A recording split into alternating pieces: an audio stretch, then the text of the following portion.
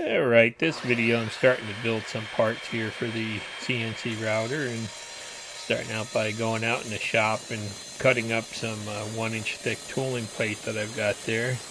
Now this is a piece of 1 inch by about 12, a little bit over 12 inches wide there that I'm cutting with that Evolution Rage 3 saw, and I have to tell you, it was definitely a challenge cutting it. The blade is actually one of the multi-cut blades. It's not made for aluminum, so I did have some problems with the teeth filling up and stuff, and it did take a long time to cut each piece, and I did blow the thermal on it a couple times and had to let it cool down, but amazingly enough, it I made a bunch of cuts with it, and there you can see what I mean by the aluminum sticking in the blades. The teeth would just start filling up with aluminum, and I'd have to stop and pry it out with a pair of pliers. But I pulled a couple chunks out and then just go right back and start cutting again. So I really did put this saw to the test, and I really didn't think it was going to make it, because I had to make 6 cuts like this, and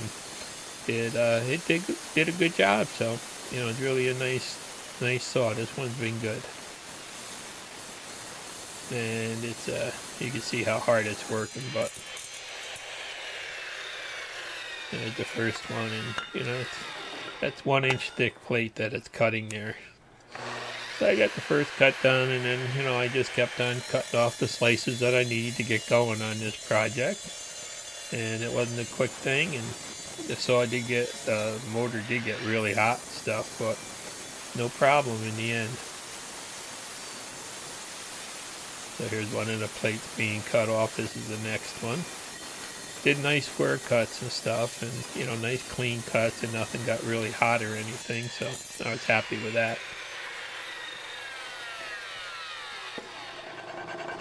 And then, just kind of like woodworking, you start by roughing things out to size, and then you have to go back and start squaring them up and flattening them and stuff like that. So just going over to the mill now, and I'm starting to get like one straight edge on them, and then flip them over, do the other edge straight, and then the surface of the parts is actually a little bit bowed. They're not perfectly flat, so for the parts I need it flat, I have to go back and just kind of take a couple thousand to cut off each side, just to have a nice flat plate to start out with. And this is where it's really nice to have a power feed on your mill. It makes the job go a lot quicker and easier. And then the same thing like wood, you have to go back and square everything up, and just squaring up the end there, and pretty much I've got my first plate ready to go. And then it's time to put holes in, and it's just a matter of starting with the center drill so you get them located in the right spot, and then you go back with the drill bit later.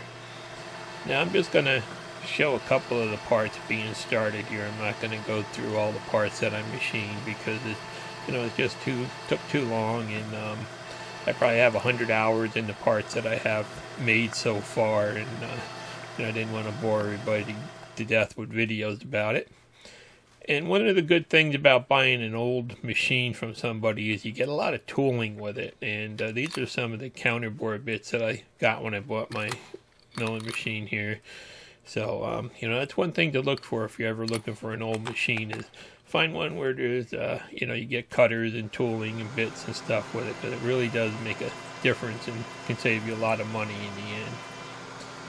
So then the counterbore for the, these are for the slide mounting holes. I just put that little tool in there and set the depth stop, and it only takes a second then.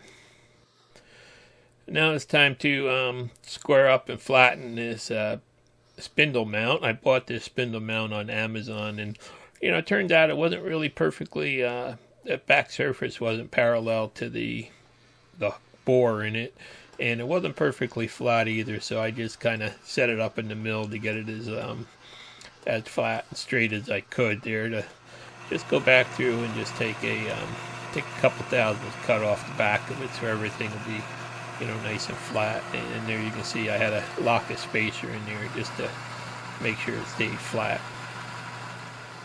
So actually it's a really nice mount. It was really worth the money, I think, and then I have to go back through and add some mounting holes because these come without holes. And when I've got it in the machine, I'm going to center drill it and just go back and drill my holes. I'm putting in provision for 6M8s here. And then once I had that done, the front wasn't quite flat either, so I had to put a counter bore in. And again, you can see, you know, having the right parts and pieces to put together to do jobs like this. And this is all metric hardware that I'm working with too, so, you know, luckily I can use some of these inch things and piece them together. But I got that there, and then I went back and just spot faced the holes there so I'd have a nice, you know, flat surface. And there you can see that one's all cleaned up and ready to go. And then I started on the next plate. This one is for the Z, and same thing, and just start by center drilling the holes. And here I'm putting the M8s in for the spindle mount, and I'm putting a whole series of them in. And then the worst part that takes the most time is going back and tapping everything. So you know, it's not bad, and there you can see that plate's just about done. It's all roughed out and ready to go inside and try. So here I am just doing the first assembly to make sure that, you know, things do go together there. You can see I've got the couple pairs of slides on, and I didn't go through putting all this hardware in and stuff because, you know, pretty much it's self-explanatory, I think. And, you know, I got a lot of hardware, you know, lots of screws. There must be 500 screws in putting this thing together. It's unbelievable. So I'm just going to snug everything down and try to get it lined up good. And then I'm going to put this front Z plate on there now. When I machined this, I actually left two surfaces 5 thousandths higher. I'll show you in a second, just so I could fit the lead screw later, because I didn't really trust the dimensions on that. I didn't know if the one that I had actually matched the dimension sheet that I found. So I'm just going to start putting things together loosely here and get the bearings thing, and then there's the that lead screw nut there that I'm just going to put a couple of screws in loosely to hold in place. And you can see it's fairly stout. This is going to be a you know, the gantry, I think, in the end is going to be probably about 250 pounds from the weight of all the parts here. So, getting the hardware in there, and, you know, just so much hardware to assemble with something like this, because each of these little blocks has 4 M5 screws in there and lock washers and stuff like that.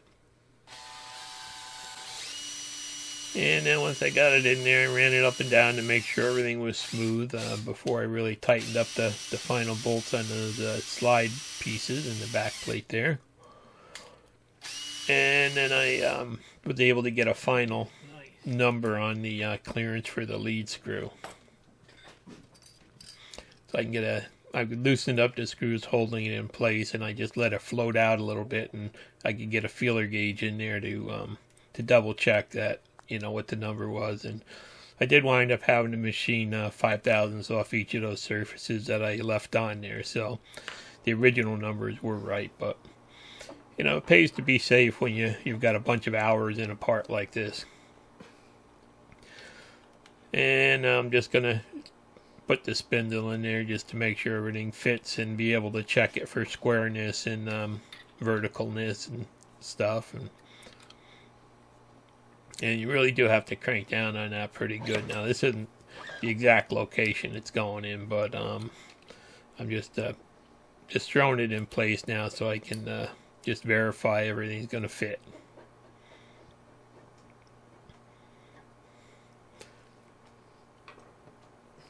And you can see I've got the cooling tubes and stuff there I'm starting to route. And I did wind up buying a dust hood for it. I bought this on Amazon. I'll put some links to this stuff in the next video when I get it all together. But I was going to 3D print one, but by the time I took and drew it up and printed it and everything, it would have cost more than what I paid for it. And then here's a couple of the side riser plates that I went out and machined up, and you can see they kind of lock into that top extrusion, and they're going to ride on top of the bearings there to hold everything in place. Now I had to pull the end cap off and let all the water out of it, just so that I could slide in some of those T-nuts into the extrusion there. So the easiest way I found out was I can just pump it all out. I just start the pump up and put the hose in the jug, pull the return line out of the fitting. It just pops right out. Put it in the jug, and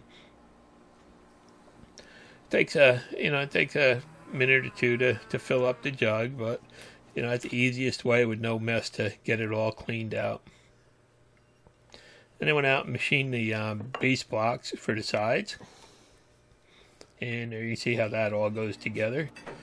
So now I'm just going to do a test fit of these parts too. There's still more machining to be done on them and a couple more features to be added. But right now I just want to make sure I've got the elevations correct for my clearances and for the spindle, and that everything, all my mounting holes line up with the extrusion and stuff like that.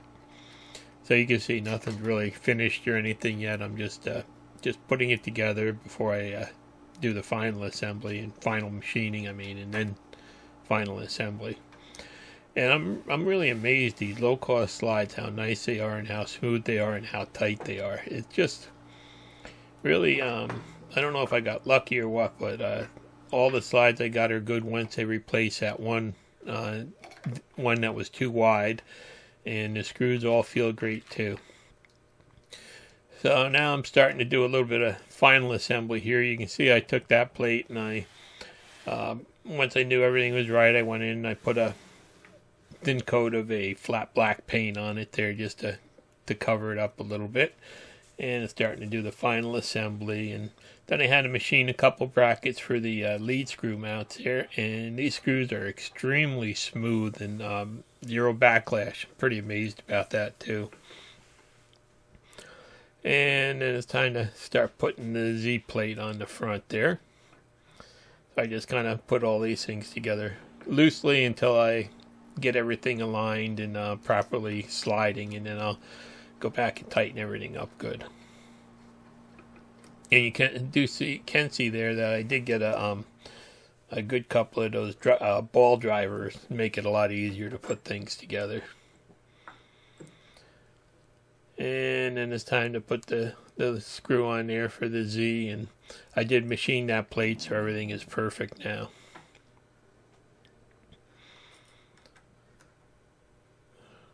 So that all goes together nice, and all three of these screws that I've got so far are really nice and smooth. And I did add a piece of that cable chain up on the top there for all my water tubing and wires and stuff. And pretty much there you can see the spindle assembly together. That's all. The Z assembly is pretty much done now. And the only thing left was I needed a bracket to hold the optical sensors that I'm using for the limits and home switches. So I went out to Anycubic Chiron and decided to try to 3D print one that was about 8 inches tall there, and you can see I'm using that grow tent for the 3D printer to keep it warm, but that works good. And I will be starting some lettuce in there soon too, though. But I messed up when I sliced it, and it wound up taking 10 hours to print this thing. But it did come out good, and it worked in the end, so I'm happy. It allows me to adjust my sensors, and then I decided to go with a Masso controller on this. So I'm printing out a 400-page manual right now with that Epson printer there, that ink tank one. That's nice. And here are the side plates here. They're all done, ready to go together. And there's my lead screw adapters for the X screws. And they go right in the side plates. It all locks together and fits together nice. So here we are. I'm going to just do the final assembly now. Get this gantry properly mounted and lined up and squared up now. just screws on the bearings there and then slides in place like that. And I did have to do a little bit of squaring up and stuff. And first I started, there's M8 screws or 6 screws that lock it into that extrusion there.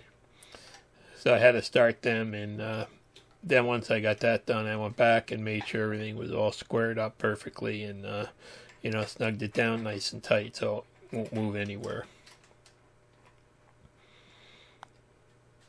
And then I wound up making a little bracket for the servo motor. You can see I'm going with a timing belt drive on that motor there, and all the cooling lines look good and stuff. And you know, I've got them all routed through those plates and stuff. And there's my pump, and I did put a screen filter on the inside, on the front side of it there.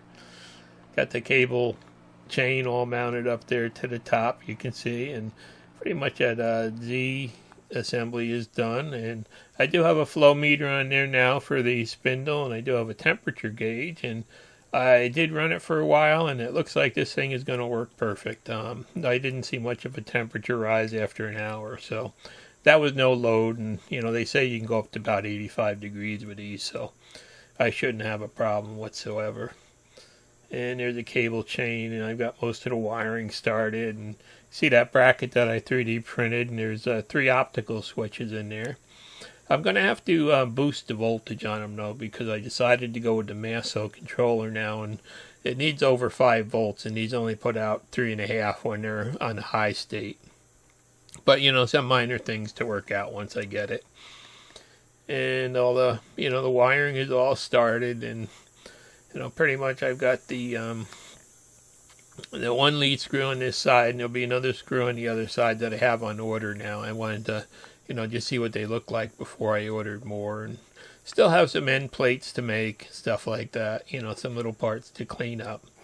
And I just thought I'd show you, you know, moving it a little. I'm just taking it and throwing 20 volts to that servo motor, and just, you know, trying to see how smooth everything moves. And it's really super tight, and you know, it does move good. And once I get that running under the controller, it should, I think it'll be nice and fast and powerful. We'll find out. But everything on that part, the X and the Z, you know, pretty much is done. And I'm just or the Y and the Z, I mean, and I'm just working out the X now. You can see I'm just moving it a little bit with the screw using the drill there. And the screws do have a little bit, that one there has a little bit of a bow in it that I'm going to have to try to work out of it, because when you get it moving really fast, it does whip a little bit. And I did print out the 400 pages of that Maching manual, so I'll be reading that. I'm waiting for the unit to, it's shipped from Australia, and it should be here within 10 days, I think. So, you know, then I can get doing the major wiring and actually have it move under its own power.